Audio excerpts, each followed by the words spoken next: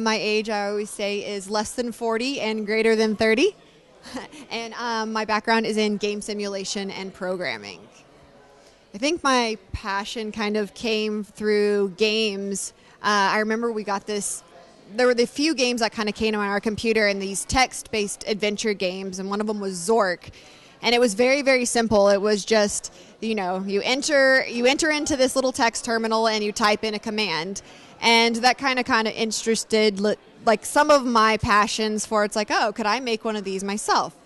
And then the first thing I ever did was make this little cube bounce around on the screen.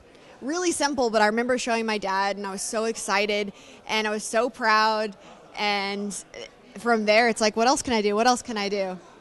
And then you realize that games involves a lot of math, and I never thought I liked math. And I don't know, that's what makes it fun. Like, math is like a puzzle. All the answers are right in front of you. You just have to find it. What kind of relationship occurred between my game and my life? I guess my life is games. Like, when you like something that you do, not that it's not frustrating sometimes, but that's one of the best things about like creating some type of world. And that kind of also got me into like things like 3D printing. And it's like you create this amazing world, but it's not something that you can hold or touch or is tangible. And that's one of the great things about like taking something that you like from games. And, if you work on a costume or a cosplay project, you're making that because you love that character. And you're also using some type of technology. And they're usually from games. Oh, my favorite Marvel superhero, Captain America. And I know that sounds really cliche at the time, but he was. My brothers and I, we used to have this game, and we always fight over who could play which character. And, yeah, that was mine. Actually, when I had my interview at Marvel, they asked me that. And I was like, I know this sounds cheesy, but also he was one of the few characters that they actually, they killed off, which I think they will do that in the movies. But, yeah, it just showed a little more of this human side, and you didn't have to be, like, have a superpowers to be super. Yeah. Something about my tattoos. I have a lot of them. I don't know. I got them in prison. No, I didn't get them in prison. I'm just kidding. No, that's not true. Let's see. I have a mom and a dad tattoo. My mom passed away. She had breast cancer when I was 15. And so I do have something that's kind of to remind her of. I also have, we have the tradition, actually, so yesterday at Codemotion was Friday the 13th. So you usually have a tradition that we get tattooed on Friday the 13th. And so I have quite a few little Friday the 13th tattoos everywhere. So you get tattooed, they're $13, and then you tip $7 for good luck. So I have quite a few. Yeah. I'm running out of real estate. I feel like not much. So when I went to school, none of my programming classes, I was the only girl. So I did, in the very beginning, there was one girl, but she ended up withdrawing. And it's not that they can't handle the work, but the atmosphere is very different. So if anybody has any brothers, so I have little brothers, I have twin brothers, and it's like just having to be around them constantly all the time, and their jokes, or I felt I would specifically do things like when I would go to school, I wouldn't wear makeup or do something because I didn't want them to think that I was like, any less or any better. It's a very strange world, and it's still kind of like that.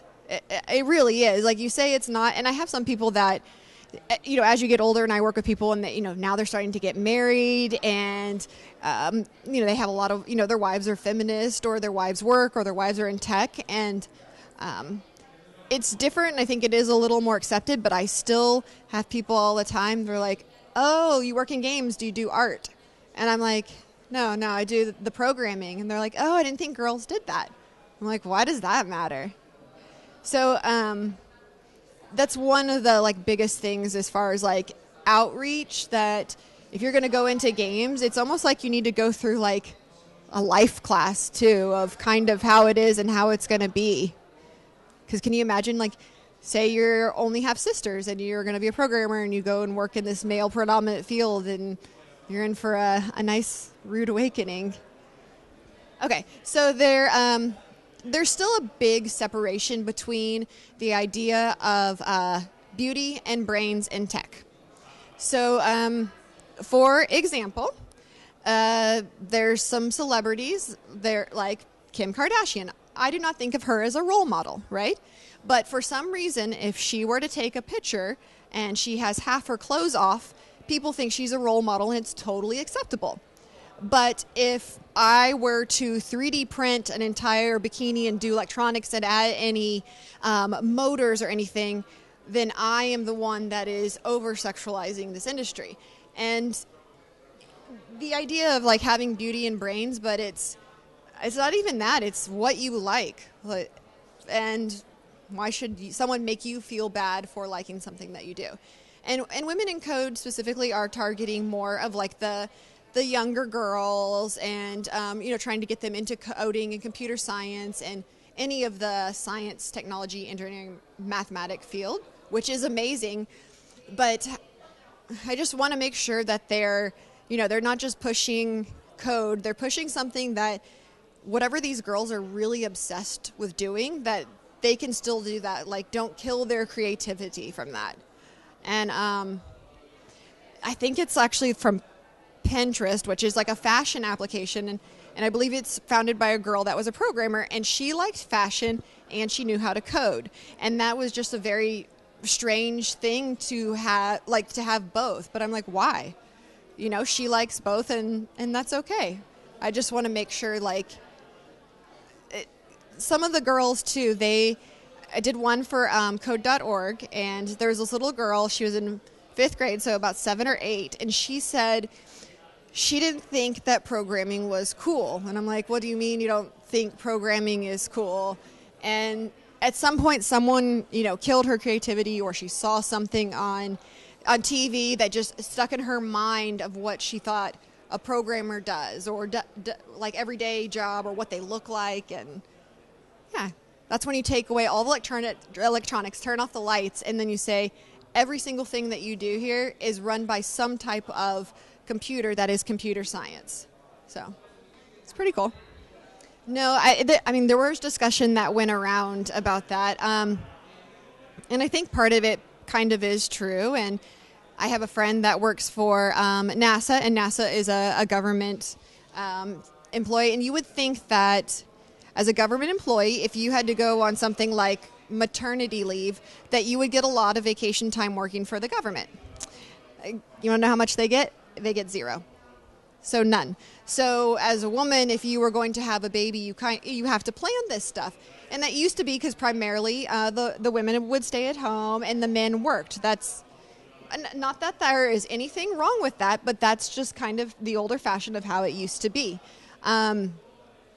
Does that mean that puts a woman at a disadvantage for that job specifically? I mean, no. And then, but I think also so me personally, I also feel I don't want to, I don't want to have kids because I feel I'm left behind in my job, or I'm not going to be picked up on my project, or they're not going to treat you the same. I think those are probably normal for anyone that works. And yeah, there's some things about it that it's probably true what, they pay someone less.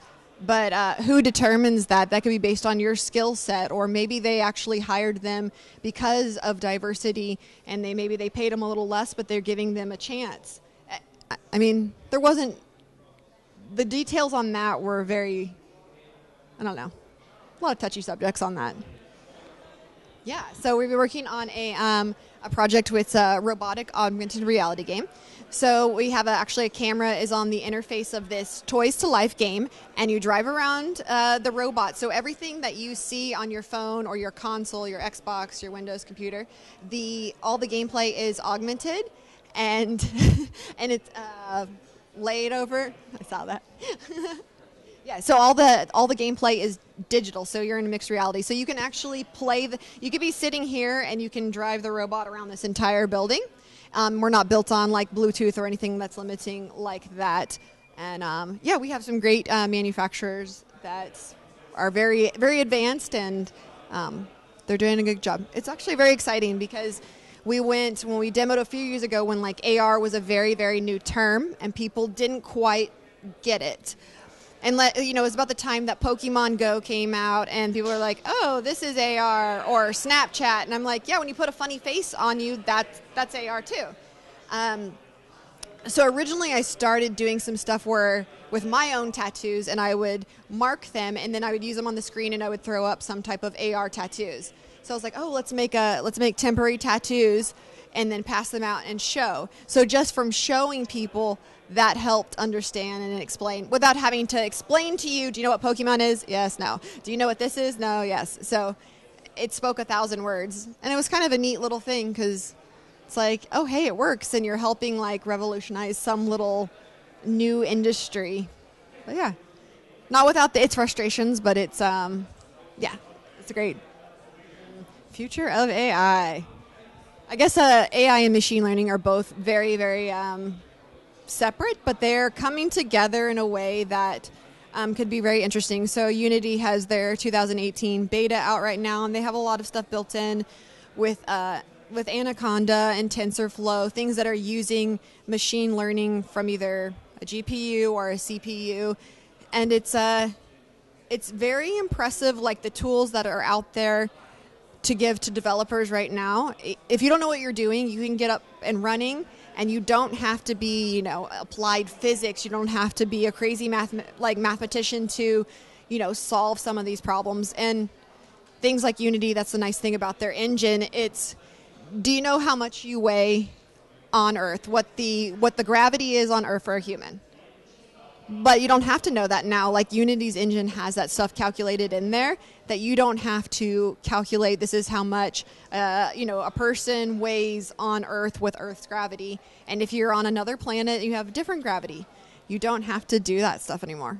And it's pretty amazing. And it's also, some people think it's scary, but I mean, we already use it we use AI stuff every day. You just don't think about it. If you have a thing that says, hey, you need to leave in 20 minutes, traffic is heavy. That's some type of, AI or automation saying, hey, I mean, so I have things too, like a lot of the biohackers, and I mentioned I have a RFID implant, and I think that scares people because they don't understand, right? They're like, oh, the government can track you.